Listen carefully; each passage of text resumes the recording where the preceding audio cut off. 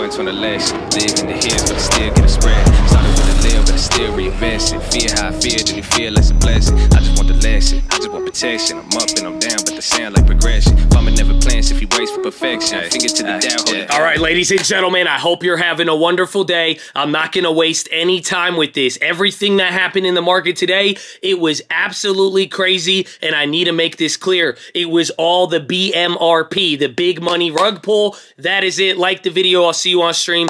Peace out, Chad. All right, Chad, I'm just messing around, but seriously, I want you to understand this. The moves in the market today, I'm going to go through all of it, but what you saw today, it was an earnings move. Keep this in mind for the next coming weeks here, because as you're watching the market go up and down, do not be dramatic about the movements and just get ready. There will be days where we're going to get one report and then sit there and digest and do nothing until the next reports come out, and then just think about all the stocks. People are waiting for these earnings reports to really start putting money on the table or start taking it off. So we really need to start with that here. I do have 3 different earning plays that I want to go over, but right now in the market, there's so much that we need to cover, but just don't underestimate earnings where there is a lot of focus. And now on top of that, today was actually one of the lowest volume days, and the reason is Europe is still closed because of Easter. So we got a lot to talk about. I got the plays for you. I have all of the news, and then really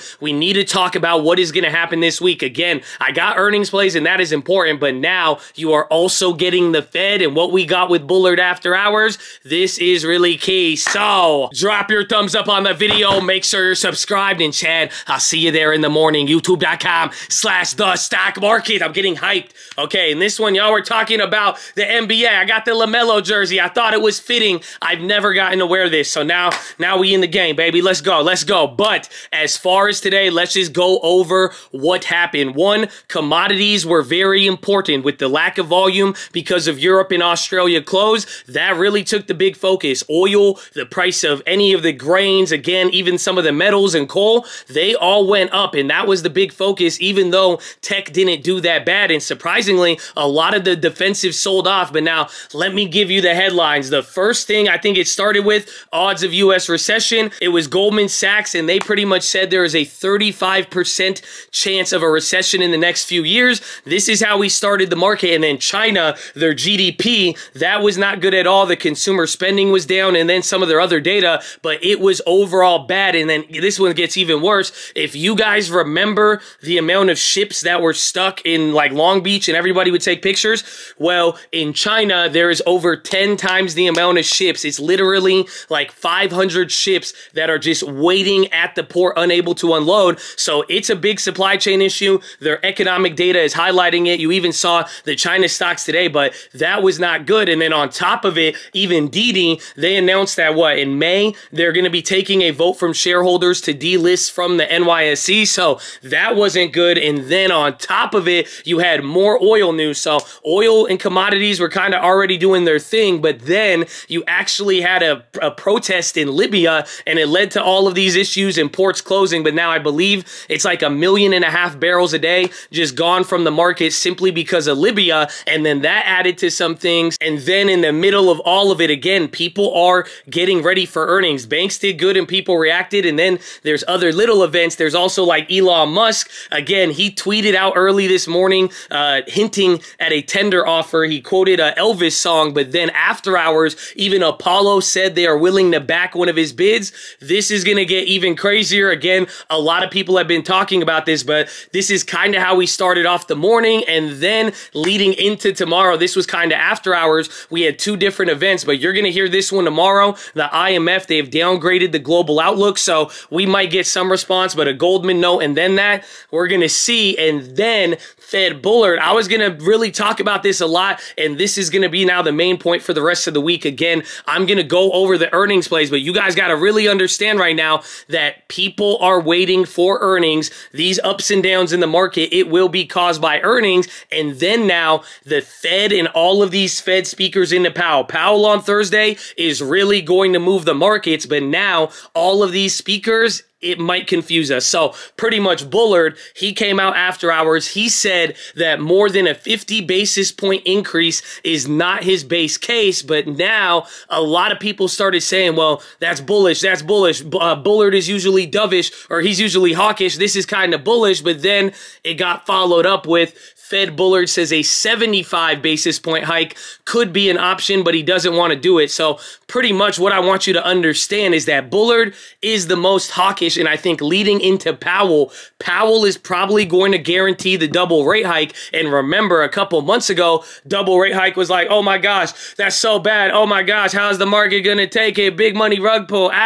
So people were freaking out about that, but now think about that here. Coming into the meeting where Powell is about to confirm 50 basis points, I think Bullard and some of the other people, they may start kind of projecting a little bit ahead. But essentially what I'm trying to say is that how the market gets tempered leading into Powell, that is going to be very, very key over the next few days. And that is going to be something to watch. And then Powell on Thursday, if he confirms that double rate hike, I mean, we're going to see maybe the market catches up with bonds, but we are going to find out here. But on top of that, it's all going to be earnings. That's kind of everything that we got today. But there was a lot. Again, what's going on in China from lockdowns to economic data, what's going on with commodities, oil, energy, and don't forget, some of them are reporting this week. And then on top of that, you have everybody just talking about what's the Fed going to do? How does it relate to recession? How do we handle inflation? How do we handle policy? All of those, and then even affecting bonds. Those were the main keys for today. So let us get into the plays. But as far as the plays, I got 3 different ones that I'm looking at. The first one is going to be Tesla. So I was looking at these options April 29th and then even May. There's like the 1250s, and then these ones are a little bit further out there. But essentially, if you look at the 14-day options, all of the premium has dropped on Tesla. So what I'm looking for, pre-earnings run up. I've got clapped on Facebook. I got clapped on Netflix already, but I may be willing to do it with Netflix, or excuse me, Tesla. But what's going to happen here? They report here on Wednesday. Tomorrow is Tuesday, and even the day of, we might have an opportunity. The idea is if the premiums have stayed stable or have gotten really cheap, the idea would be buy them before earnings, let the premium go up leading into earnings, and then flip out of them, and then we are done. So like I said, I've already got clapped on 2 of these. Gonna keep my eye out for that one, but that is the first one. Second play, this one, they have earnings here on Wednesday as well too. I really like it. It applies to everything you saw in the market today and what is actually getting hot. Alcoa, they have earnings on Wednesday. They're kind of waking up a little bit. The options are expensive for anything with time, and that's what I'm a little worried about. Or you got to be careful for the out of the monies. Again, it's a little bit harder, and if we've learned anything from like the UNG plays and some of the like EWJs or anything that is like country related, the near the monies have paid off very, very well. So watch out for that. But the chain is a little difficult, but I really like it. Pre-earnings play. It's related to everything going good. I don't know how the earnings will do, but I really think that could be a good one to watch. And then finally, Abbott, they're in the morning on Wednesday. So pretty much tomorrow would really be the only time to play it, but they're reporting. Remember, Abbott, that is the father and mother. Abby Vice spun off from Abbott. I don't know how it relates in the terms of the nuclear family, but you get what I'm saying. Anyways, Abbott, I really like them. I got clapped on an older play, but they've been going up there. It's been one of those value dividend plays, so I am going to look for something pre-earnings and the pre-earnings run up, and I'm going to try to keep it closer to the money. But those are the main 3 plays. As far as everything else, I sold out of 2 more of these UNGs. Again, it was 500%. Cut a little bit out at 350 on Friday. Got 1 more left. UNG's crazy, so watch it out for that. I did make a MasterCard, and I went with the April 29th. So this one didn't spend too much. It did go down. They were up in the morning, but I may want to double dip or again get more. And the idea of this play, American Express is on Friday. So I'm thinking, okay, I could get some of the pre-run up. If AXP does good, it might be able to feed into the earnings here with MasterCard. So that's why I got that. As far as any other plays, didn't make any other ones. Didn't really close out. I did close out one of those Babas. That one went up 50% from a couple weeks ago. The Yangs earnings came back to life, the EWJs.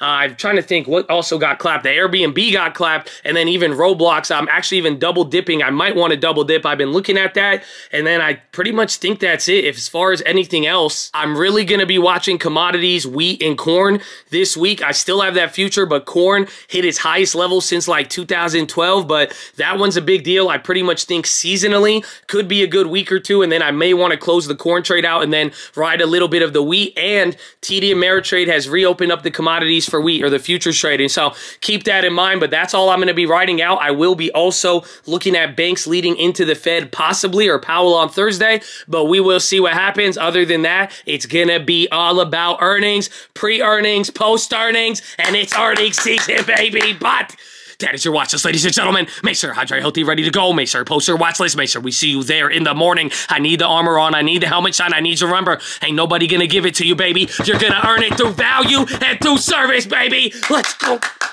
That's good. I like it with the basketball job. Ready to go. Okay, I thought it was gonna end naturally, but I love you, chat. Happy Monday. Let's go. Oh.